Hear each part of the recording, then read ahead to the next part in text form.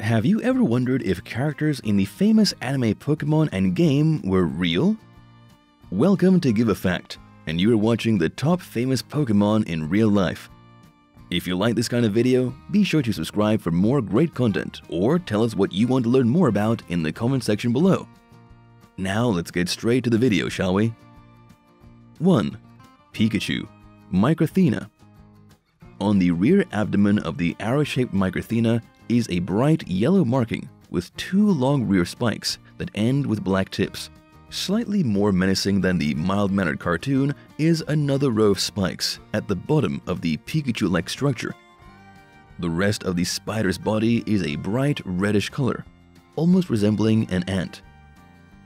Arrow-shaped micrathenas can be actually found throughout North America and even are widespread in the US. They can be hard to spot though. These spiders are small. Females are usually twice the size of males and grow to only a centimeter, legs included. The bright yellow backs, which only form on females, usually tend to attract attention. Scientists believe this may help the spider prey on insects. A 2002 study published in the journal Ecological Entomology studied a similarly colored black and yellow Australian spider and found that its bright abdomen may help attract prey. Using a black marker, the researchers erased the spider's bright yellow color. The spider whose color had been thus muted were on average less successful at catching prey. While the bright yellow color may attract prey, the spider's spikes ward off predators. Colby explained that the spikes may make it difficult for animals like birds to swallow the small creatures. 2. Shellos, nudibranch. Shellos is a water-type Pokemon that was first introduced in Generation 4 games Diamond and Pearl. Usually, there are two forms of Shellos. The pink form lives in the West Sea of the Sinnoh region, and the blue form lives in the East Sea. Though they have slightly different body shapes, both forms are believed to be based on nudibranches, a group of more than 3,000 soft-bodied sea slugs in the order Nudibranchia. Nudibranches come in a wide variety of colors and body shapes. The blue form of Shellos looks most similar to Lox chromodoris, a blue nudibranch that has tiny horns and is found in the Indo-Pacific region. It is unclear which species of nudibranch the pink form of Shellos is based on, but it might take inspiration from a number of species. In the TV episode Gateway to Ruin, it is revealed that the formation of Mount Coronet, the mountain that splits the Sinnoh region, geographically isolated the original Shellos, causing them to evolve into different forms. In the real world, this phenomenon is known as an allotropic speciation event, and it has happened frequently in the evolutionary past of many modern-day animal and plant species, such as Darwin's finches in the Galapagos Islands. 3. Wooper, newt and an axolotl. Wooper is a dual water and ground-type Pokemon, introduced in Generation 2. The original Wooper could have made it onto this list on its own due to its similarities with the axolotl, an aquatic salamander with external gills on its head. However, a new regional form of Wooper will be arriving in the upcoming video games Pokemon Scarlet and Violet. This new Paladin Wooper has more intriguing similarities with a type of newt. It is poison and ground type, with the ability to poison point, meaning it has a chance to poison other Pokemon that make contact with it, according to the Pokemon website. It also has bones instead of gills sticking out of its head. A 2010 study published in the Journal of Zoology explains that Iberian ribbed newts secrete poison and push the sharp ribs through their own skin to jab predators. 4. Caterpie, swallowtail caterpillar. Caterpie is a bug-type Pokemon that was also one of the original 151 entries in the franchise, and one of the first Pokemon caught by protagonist Ash Ketchum in the first series of the TV show, which debuted in 1997. To most people, Caterpie might seem like an odd pick for this list, because it is obviously based on a caterpillar, as its name so clearly suggests. However, the adorable green insect is likely based directly on the caterpillars of several swallowtail butterflies, a group of more than 500 tropical butterflies from the family Papilionidae, particularly the Asian swallowtail, spicebush swallowtail, and eastern tiger swallowtail. The most remarkable similarity between Caterpie and swallowtail caterpillars is its body shape. Caterpie looks to have a cartoonishly large head, but the swallowtail caterpillars have a similarly massive noggin. Like Caterpie, swallowtail caterpillars have eye spots, or eye-like rings that are used to scare off birds.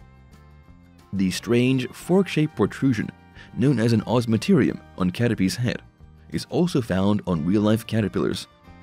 The osmeterium is a defensive organ found only in swallowtail larvae, which can emit a foul odor that repels small insects and spiders.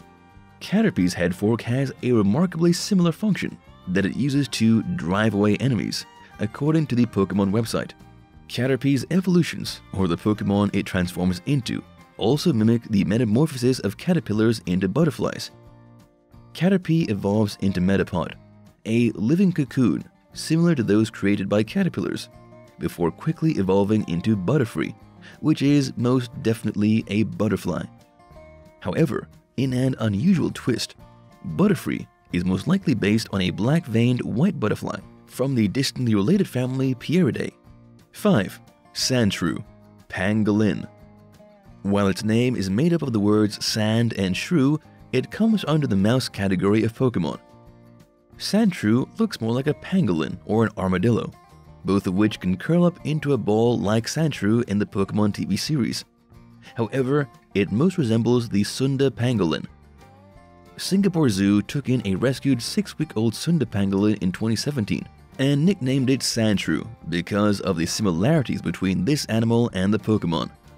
Sunda pangolins are among the most trafficked mammals on Earth. Killed for their meat and scales, the International Union for Conservation of Nature lists the species as critically endangered, with an extremely high risk of extinction. The real-life Sandshrew was safely returned to the wild in 2018 and was tracked as part of pangolin conservation efforts, according to the Straits Times, a newspaper in Singapore. 6. Relicanth, coelacanth.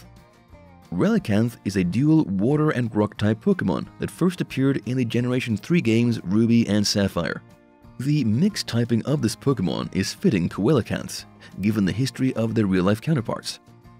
Coelacanths are an ancient group of fish that date back hundreds of millions of years in the geological record. They are often described as living fossils because their body shape has barely changed over millions of years. Researchers began finding coelacanth fossils in the 1800s and believed these fish were extinct until an angler caught a live one off the coast of South Africa in 1938, Life Science previously reported. Relicanth has a similar story page on the Pokemon website, which states, "This Pokemon was discovered during deep-sea exploration. Its appearance hasn't changed in 100 million years, so it's called a living fossil." 7. Dragalge, leafy seadragon. Dragalge is a dragon and poison-type Pokemon that was first introduced in the Generation 6 games, Pokemon X and Y. Both Dragalge and its pre-evolution from Skrelp are likely based on the leafy seadragon, a marine fish in the family Cygnethidae, which also includes pipefish and seahorses. Leafy sea dragons are found along the western and eastern coast of Australia and are named after the leafy protrusions found across their bodies. These protrusions are actually flaps of skin and are used exclusively for camouflage, to make them look like pieces of floating seaweed. Unlike Dragalge, leafy sea dragons are not poisonous. In the games, it is revealed that Dragalge's poisonous nature is due to the Pokemon's diet of toxic rotten kelp. This could be a reference to an ongoing problem in the Caribbean, where unusually large blooms of seaweed from the genus Sargassum float onto the shore and release a foul-smelling gas, hydrogen sulfide. A 2021 study found that prolonged exposure to hydrogen sulfide can make local residents feel very unwell. However, leafy sea dragons actually eat small crustaceans and fish larvae that they suck up through their long snouts, and not seaweed. 8. Vileplume, corpse flower.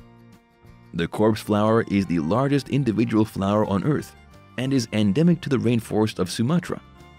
As well as looking like a cross between a rare steak and a stoma, its appearance is not even the most unpleasant thing about it.